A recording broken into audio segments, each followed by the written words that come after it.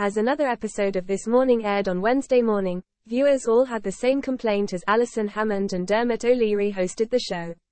Just minutes into the show, Alison recounted a story from last night about going to a Paul Weller concert.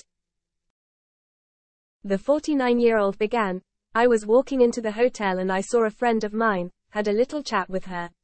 She was sitting with Paul Weller's sister, so we got chatting and everything.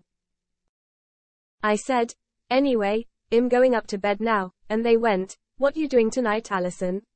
I said, dunno, just gonna go to bed, and they went, why don't you come and see Paul Weller? You mean the sold-out show at Empire? And they were like, yes, it's sold out but you can come with us. I was like, hold on a minute, are you joking? The excited host said she had a wonderful night at the gig, leaving Dermot feeling jealous as he admitted to having FOMO when he texted her and found out. Alison's story didn't go down too well with viewers as they flocked to X, formerly known as Twitter, to share their grievances about her evening out. One unimpressed viewer said, as if it was the first time they talked about it. #ThisMorning. Another X user penned, I am getting so old. I hate the way Alison and Dermot talk over each other all the time. #ThisMorning.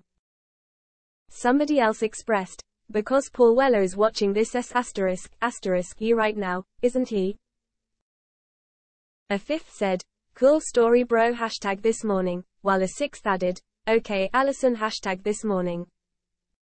However, not everybody was unhappy about Alison's story as one person penned, finally it doesn't feel awkward unlike Ben and Kat.